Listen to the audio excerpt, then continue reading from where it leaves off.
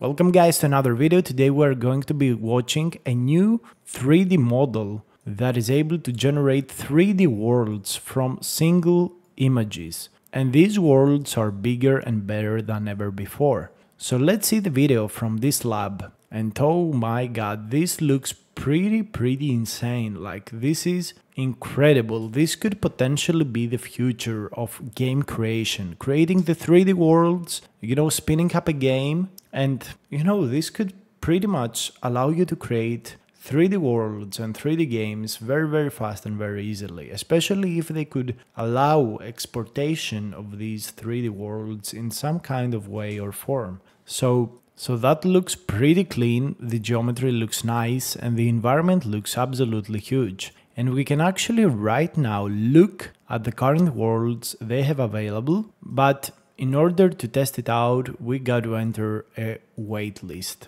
So you can sign in using Google on their website, which is marble.worldlabs.ai. And I gotta say, in all honesty, this result looks pretty amazing. About a month ago, we got Genie 3, and since then we got so many 3D model generators and all of that stuff, pushing really the frontier of AI. This is insane. So when you try to sign in, you will have to fill up like this waitlist to get access to it. Probably this model is, kind of costly. This probably is not one of the cheapest models out there. But for now, just to check it out, we're going to be, giving a look at what they have available on their website. So we're going to get started with realistic worlds. That's one of the things that I find the most interesting. And this is like the realistic world. Here you can press to see the controls. So what is this? Oh, by doing that you enter the world.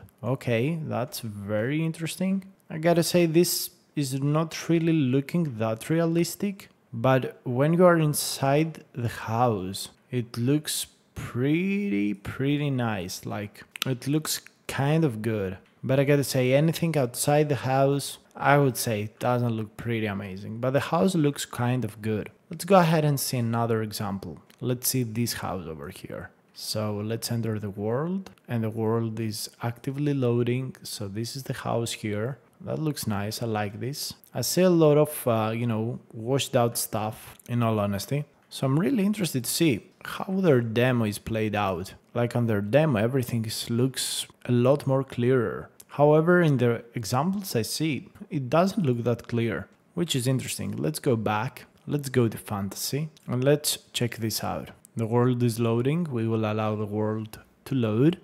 And this is how the world looks. I don't know why it's so washed out, in all honesty. The deeper you go into the world, the less clear everything is. Maybe that's one of the issues with my browser. I don't know. But you guys should give this a look. This looks interesting. Like, even at the current stage of it and how it is, like right now, I gotta say that potentially it could look a lot better in the future. But already the results seem quite promising. Let's see some stylized output. So I'm going to go ahead and watch like this world here. So yeah, one of the things that people say in the comments is don't try to get close to objects because they will not look nice. And I guess that's pretty much the truth of the situation. But okay, I can appreciate how a small lab was able to create something like that. For example, here we can see that this looks pretty nice, especially from far away. It looks pretty clear, pretty crisp. The further away you are from the objects, the clearer they are, which is very strange.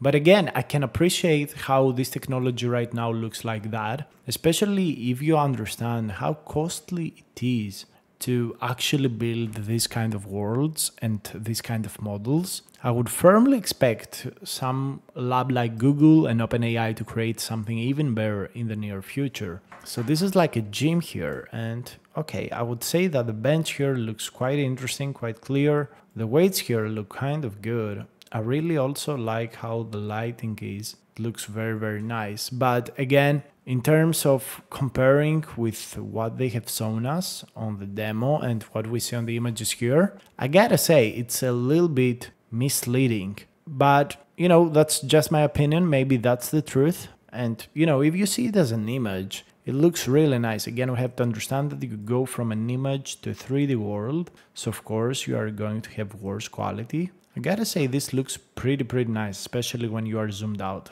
That looks very nice. So yeah, this is pretty much it for today's video. I hope you found this somehow interesting, something different that we have never seen before. And I would really love to know your opinion about this, development.